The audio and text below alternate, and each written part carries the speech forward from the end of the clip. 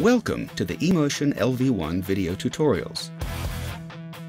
The Channel Window Input section patches the selected channel to external or internal sources, depending on the channel type. The mixer has two independent sets of inputs, A and B. They can use the same I/O devices and channels, or use different ones as long as everything is assigned in the system inventory of this eMotion LV1. Choose an I/O from the drop-down menu. The list is organized first by device and then by I/O channel. Each channel can be mono or stereo. Use flip to mono or flip to stereo. The I/O menu now displays stereo pairs. To patch separately the left and right sides of a stereo channel, select or hold Control while opening the menu. When a stereo channel is flipped to mono, the top or left channel becomes the mono input. When flipping from mono to stereo, only the left channel is patched. The right channel can then be selected manually. On stereo channels, you can link together left and right channel controls.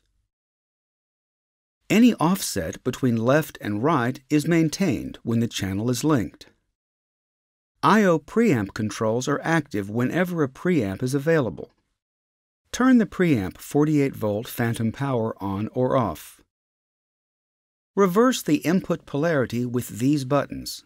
Preamp analog gain adjusts the analog input level of a digitally controlled preamp. Knob position is displayed in the value box. Adjust the channel's pre-process input with the channel input trim controls.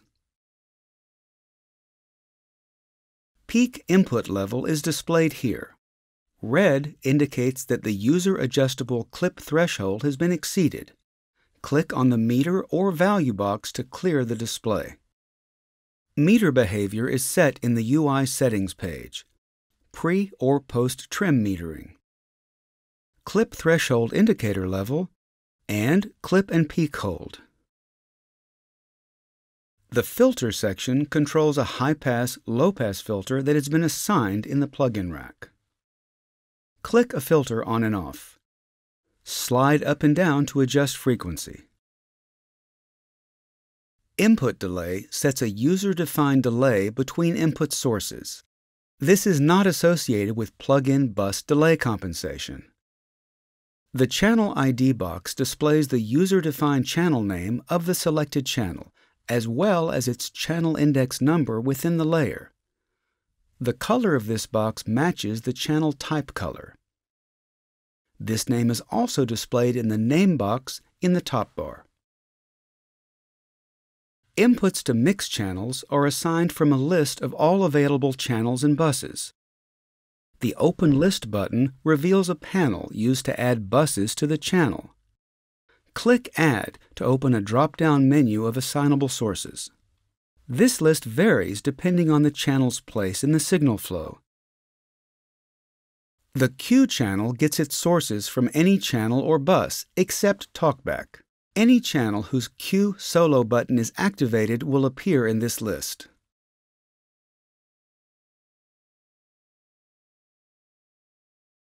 Alternate input provides a fallback source when no Q channels are selected. The default is main, left-right. A group is a submix of input channels, so channels are the only available sources here. The input panel of an auxiliary channel shows all channels and groups that are sending to that aux. When an aux is turned off, it's removed from the list. You can copy the settings from the main bus or an aux mix bus. In the aux layer, choose an aux channel and open the Copy Mix From menu on the input panel. Channels, groups, and auxes can be assigned to a main-out channel. A matrix channel can accept input from any source except Q and TalkBack. Select up to 12 buses for each of the 8 matrix channels.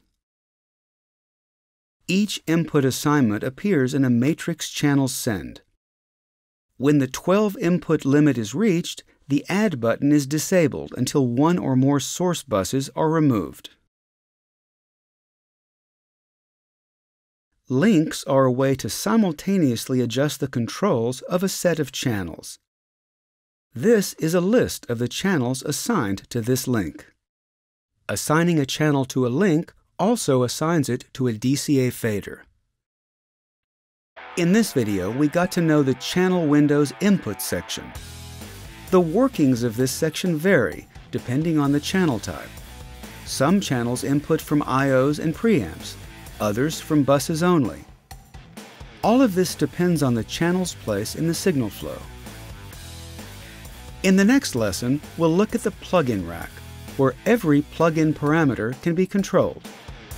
Thanks for watching this eMotion LV1 video tutorial. See you next time.